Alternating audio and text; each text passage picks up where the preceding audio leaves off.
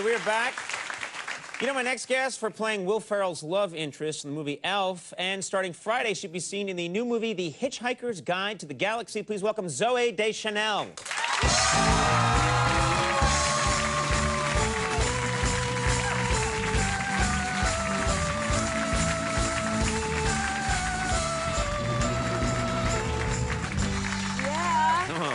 I get the handshake, he gets the kiss. No,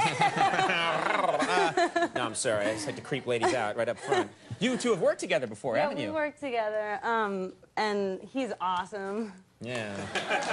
Oh. Yeah. When do you get to know me? It'll be a whole new universe. Now, you know, I want to ask you something because I think possibly 3 times, I fly around a lot on different flights, and I think 3 different times, I just fly around the world constantly, monitoring airline quality, but I think a couple of times, easily 3 times, I've seen kids watching, like, Elf, really? You know, on DVD or something, on, like, a computer, and I realized that that's a movie that just gets watched over and over and over again. Yeah. Is that weird? You must have, I mean, kids just, you know, kids and parents have seen it so many times. Yeah, kids like it a lot. I've only seen it once. Isn't that weird? Myself. You really only saw it once? Yeah, well, I think it would be weird if I was just, like, watching myself all the time. Again, I disagree. If it was me, I'd be like, let's watch me some more.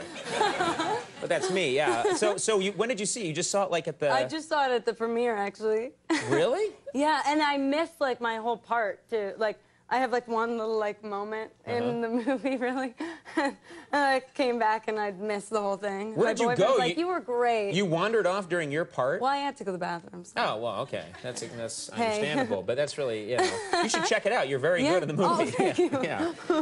You know, it's you're from Los Angeles. Yeah. And I don't know, I'm, you know, just grew up, you know, here on the East Coast, where right outside Boston, in Brookline, and what I didn't, no one I knew, I didn't know anybody who was connected to show business, but when you grow up in L.A., I've heard that sort of everybody's in show business or connected to show business from the time that they're like 5 years old. Is that true? A lot of kids want to be actors in LA, I would say, and like they have these like headshots. Like, have you ever seen like children's headshots? Oh yeah. They're like 4 shots. that sounded really creepy, by the way. No, I just look through children's headshots all day long until the police come. Someone sent me a headshot of this kid who was like a mini me. They're like, look, it's baby John Riley. Ah! That's great. So he can play young you. Did he have like 4 like? Because the thing that cracks me up about kids' headshots is like, and sometimes character actors have this too. It's like they're like 4. They try to like get the like sort of range of their like emotions. Show, like, and they so show it's like sad, and then there's like nerdy, and then there's like with the violin and serious, and then there's like kid with a sideways baseball hat. They do this thing where they'll have a regular headshot on the front, and then you turn it over, and it's divided into different squares, and it's like to show you that they can play different characters. But yeah, I get that. We get that from adults, like people that want to do character parts in the show, and the front will be a guy just looking like this normally, or like spinning around like that. Yeah, looking all sexy. Just really, you know, a 65-year-old guy going, hey. You know? But then you turn it over, and it's like, I can also play an old coal miner. There's gold in the hills. Or I can play a sailor. All aboard, chief. You know, and it's, you think, like, it just looks like they're off their medication or something. It's really weird. It's very sad. Now, you're in this movie, The Hitchhiker's Guide to the Galaxy, which I think has been long. A lot of people are eagerly awaiting this movie. I know, I'm excited about it. And it feels like, I mean, the book's been around for so long, and people have been waiting for this movie, and they finally made it. And you shot the movie in London. In London. Whenever I'm over there, I mean, I think of the United States as being sort of celebrity obsessed.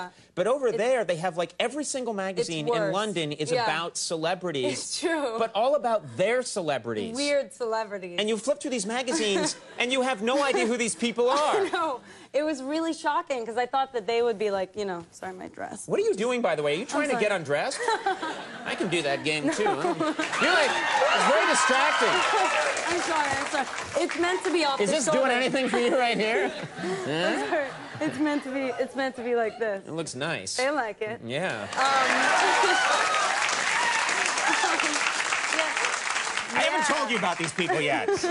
Very untrustworthy. Yeah, Max Weinberg invited me. I don't know how I ended up here.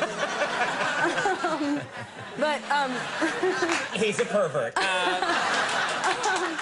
But yeah, they've got like weird celebrities that we've never heard of over here. Like in Britain, they're like these strange like. They all have children's names. Like they all like are called like Bitsy and Gemma and Emma and and like Tommy and Teeny and like they have crazy names. And you're like, why am I reading a magazine that sounds like it's about babies? I still read them, but it's like Goo Goo and Bibby make the scene, and it's these two people holding hands, and you're supposed to just be flipped out about it, but I don't know who they are. Yeah, and even if you have a regular name, like they'll make your name into something like weird that sounds like a child's name. Like if you were like a big celebrity in England, not that you're not, I'm sure you are. That was scary for a second. I'm huge in Norway. Huge. You'd be like Cones. Yeah, so if you like were hanging out with Madonna, it'd be like Cones and Madge hit the. They call her Madge? Yeah, they call her Madge. Right. For some reason. I want to be Cones here in America. I think that would be cool. Maybe I'm working on that. Well, we have a clip here from Hitchhiker's Guide to the Galaxy. Yeah. Anything we need to know to set this up? This is when Sam Rockwell, who plays Zaphod Beeblebrox, the president of the galaxy, we're on a spaceship and we picked up some hitchhikers and we didn't mean to. Okay. And let's take a look at this clip. Hey. I was just watching myself. The computer says we have a couple of hitchhikers in our receiving bay. Hitchhikers? Why'd you pick up hitchhikers? When we engaged the improbability drive, the big button? Yeah, I know. They were picked up here in sector ZZ9 plural Z alpha. That's impossible. No, just very improbable. Listen, Slam, I don't have time for this, We got the police of half the galaxy after us. We stopped to pick up hitchhikers. Okay, so 10 out of 10 for style, but minus several million for good thinking. You're too gorgeous, baby. Stop it. You drive me crazy. The sci-fi nerds will be all over you now.